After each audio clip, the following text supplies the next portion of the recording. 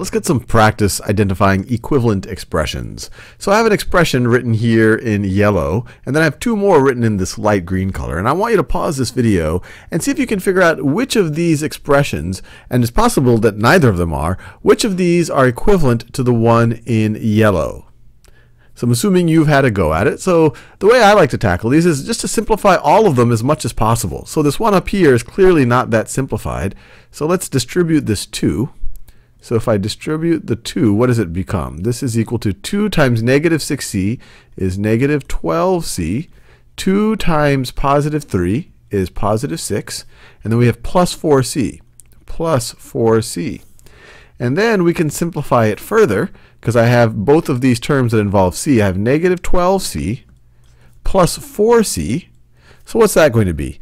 Negative 12 of something plus 4 of something is going to be negative 8 of that something. So this is going to be equal to negative 8c. So these two blue terms, when I add them, I'm going to get negative 8c, and then finally plus 6. Plus 6.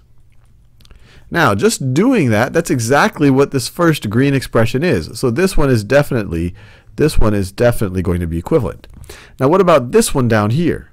Well, to figure that out, let's simplify it. So let's distribute the 3. 3 times negative 4c is negative 12c. 3 times positive 2 is positive 6. So plus 6. And we have the plus 4c over there. It's looking good. So, and then we can add the terms that involve c. Negative 12c and 4c. You add those together, you're going to get negative 8c. Negative 8c plus 6. Plus 6, which is exactly what these other ones are. So all of these expressions are actually equivalent. This one, that one, and that one. Let's do another example. And just like the last time, pause the video and see which of these two expressions, it could be both of them, or it could be none of them, or it could be one of them, which of them, if any, are equivalent to this yellow expression. All right, let's do it together. And like before, let's just simplify it. So the first thing my brain wants to do is let's take the terms involving n and add those together. So negative 6 of something, in this case n, plus 4 of that something, in that case n. So negative 6n plus 4n, that's going to leave you with negative 2 of that something. You add the coefficients. Negative 6 plus 4 is negative 2n's. So we have negative 2n. And then plus negative 12, that's the same thing as just minus 12. So minus 12. So I simplified our original expression. Let's see these ones, these down here.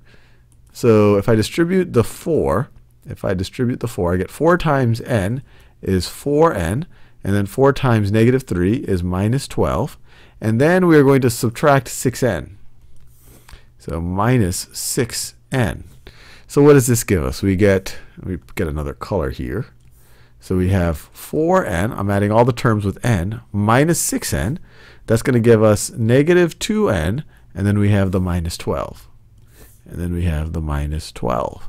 So this expression, when I simplify it, got me the exact same place as the first expression. So these two are equivalent. This is equivalent to that. Now let's check this one out. So 2, let me just distribute the 2. 2 times 2n is 4n, and then 2 times negative 6 is negative 12. So this simplified to 4n minus 12, which is clearly different than negative 2n minus 12. So this one is not the same as the other two.